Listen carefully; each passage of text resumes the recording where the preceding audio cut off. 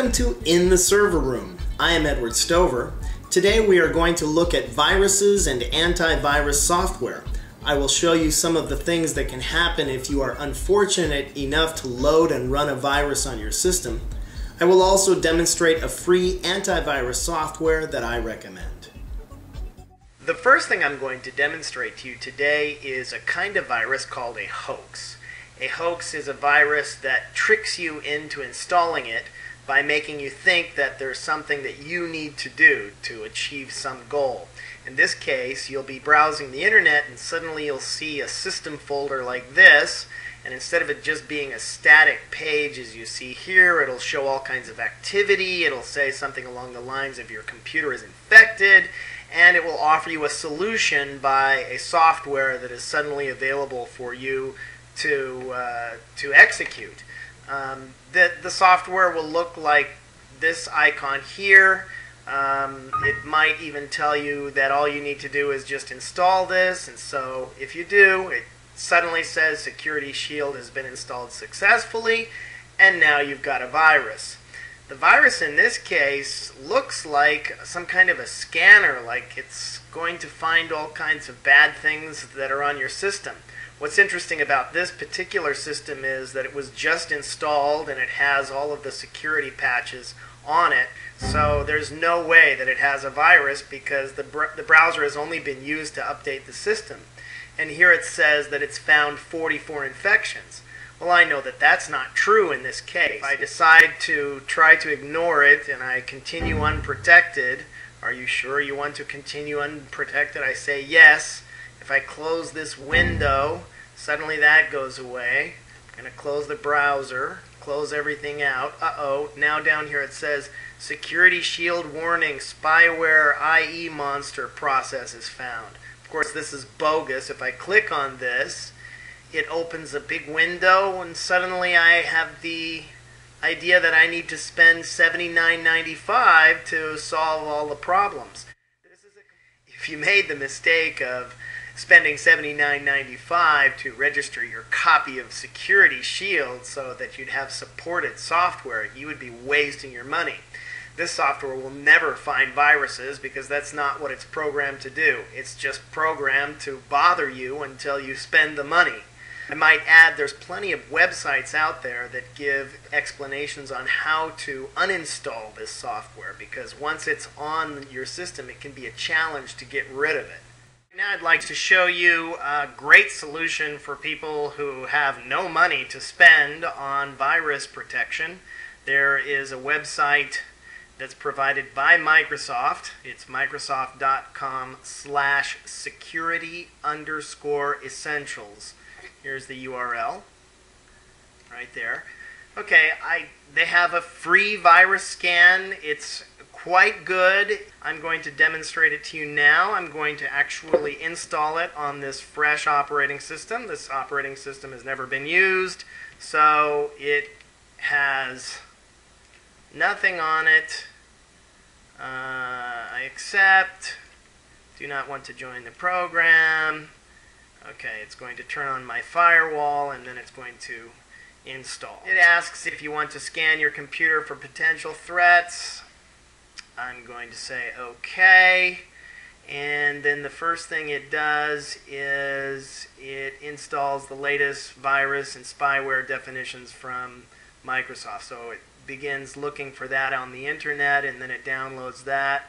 That'll take about a minute. Okay, so it's going to scan my entire operating system at this point. I actually don't want it to do that. I'm going to request that it does a custom scan because I have a directory with suspicious files in it. I'm going to go into that directory now and count how many files there are in it. Oops.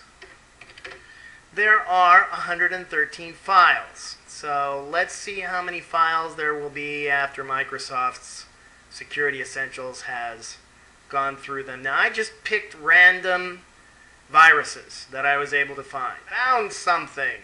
So show the details, and here you can see that it has found a lot of files. So it's that I should remove or disinfect. Now I want to see how many files remain once this action is finished. There it goes. It wasn't able to do absolutely everything. Got a little error message there. Close. It's asking if I want to send one of the files that it found off to Microsoft for analysis.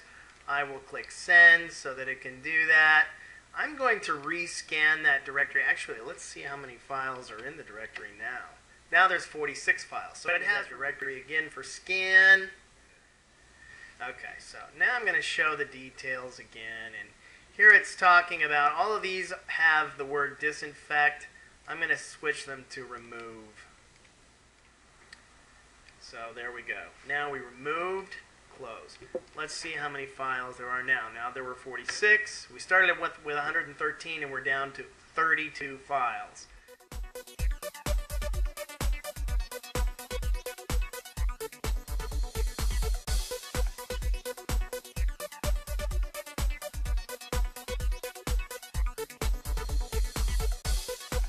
Go to this website, virustotal.com, and you can send them a file and ask them to scan it for you. The nice thing about this website is it will use multiple programs to determine whether or not a file is a virus. So it works just by sending them the file. In this case, it says it's a file that's already been submitted. You could reanalyze the file, or you could view the last report. I'm going to reanalyze in this case. Starting its analysis, and you can see here that it's working with different programs.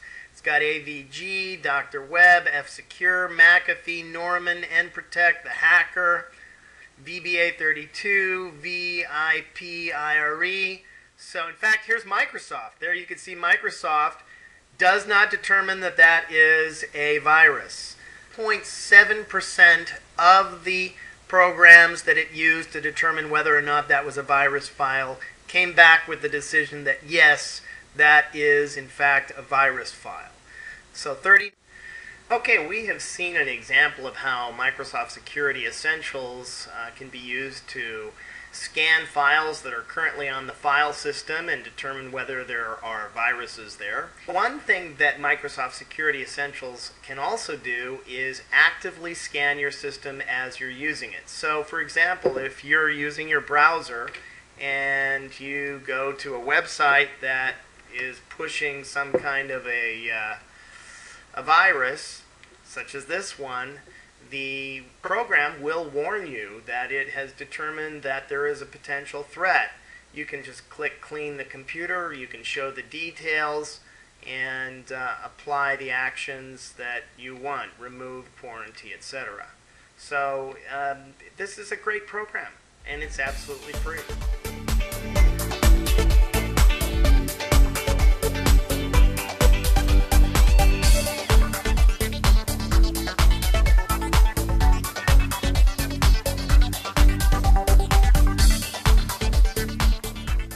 Okay, we're going to run a virus, hoping I can catch a screenshot of it.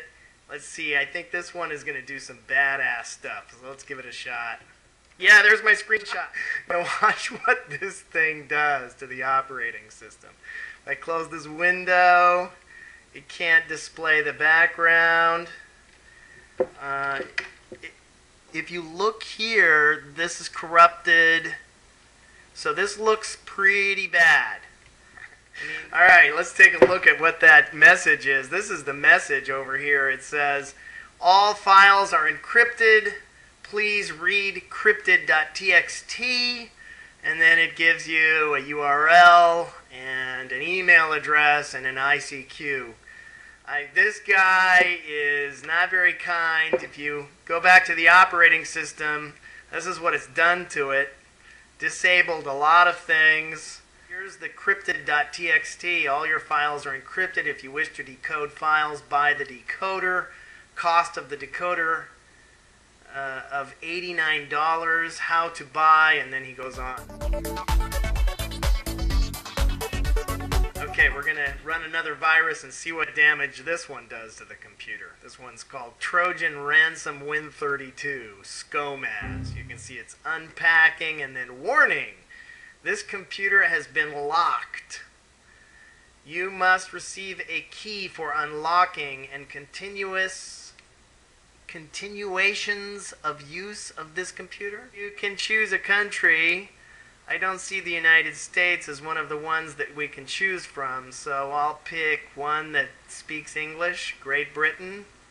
Send SMS with the text of this to this number. I'll receive an SMS with the unlock key. If you click next, wrong key with some strange code, and then you're kicked out of your own operating system. So we'll try to get back in. If you're downloading programs off the internet that are supposed to be doing things and you're not sure if they're going to do the things they're supposed to do, here's probably the reason why you shouldn't be doing that activity. Again, this computer has been locked. You must receive a key for unlocking and continuations of use of this computer. So basically, you're screwed. If you click cancel, logged out again.